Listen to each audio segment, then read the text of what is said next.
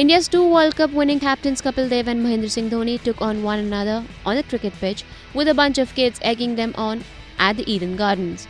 The two iconic cricketers bowled and batted against each other, toiling in oppressive heat through the day all of the commercial shoot. First, Kapil, who led India to World Cup glory in 1983, bowled to Dhoni, who came up with some dashing strokes. After some time, 2011 World Cup winning skipper Dhoni went to the bowler's mark, with Kapil occupying the popping crease. A group of children and teenagers joined and applauded the duo as part of the shooting, which would finally take the shape of a 30-second advertisement. As the day made way for the evening, the two took a break from the shoot and were joined by another cricketing legend, Sourav, now Cricket Association of Bengal president.